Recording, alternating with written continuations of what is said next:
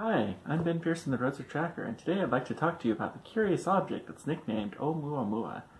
Now, this is an object that has been found to be visiting through our solar system that's coming from outside of the solar system. It's the very first time that we've ever confirmed an object is positively coming from outside of the solar system, which is pretty exciting.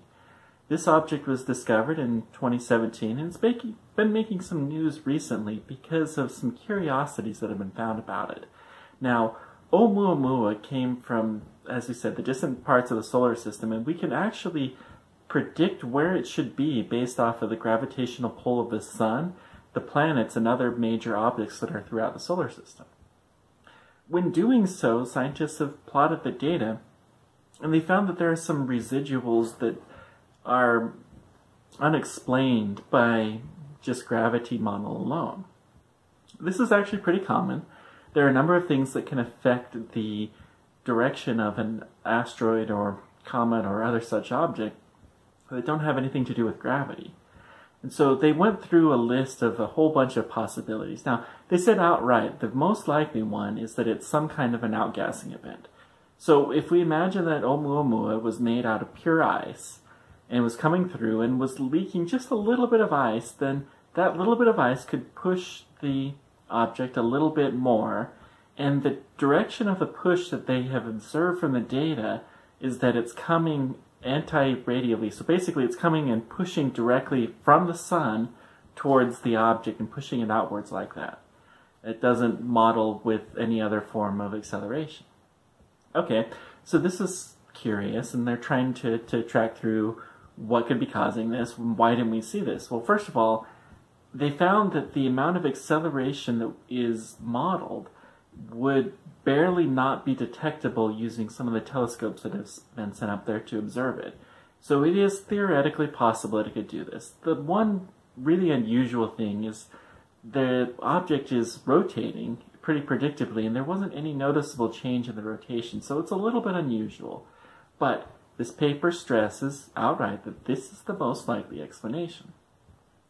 This, however, is not the explanation that most of the media is focusing on. The first alternative explanation that they offered was that it was due to solar pressure alone. Now, if you have any object out there that is light being pushed on it, then that object is being pushed away. So the lights that are in this room are pushing me in that direction. It's not very much force. It's a very small amount of force, in fact. But it still does exist and can be measured. And if you have a very long, flat, thin object, it can actually be fairly significant. This is the principle behind a solar sail. They've had a solar sail that has set sail from Earth to Venus using just the pressure of the sun after being launched into orbit around the Earth. Now, the thing is if this was due to solar pressure alone, this would have to be a very, very low density object. It would have to have low density enough to the point where it would be made out of virtually nothing. 1,000 times less than any asteroid that we've seen in nature. So what would that be? Well, you'd have something that's very reflective and very thin. Sounds like a solar sail. So that's a very curious possibility, and it is theoretically possible that this could be visiting from outside of the solar system. It could be some kind of an alien visitor. Now, this isn't too likely, but there are some other anomalies that this object that I'd also like to talk about.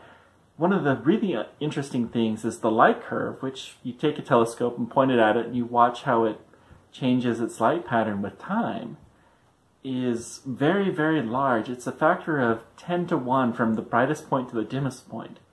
And the two most likely explanations for this particular orientation is that you either have something that is like a cigar shape, a very long cylindrical type shape, or it's a pancake shape and it's rotating around and it's its edge on, then it's not very showing very much. If it's this way, then it's showing quite a bit of light.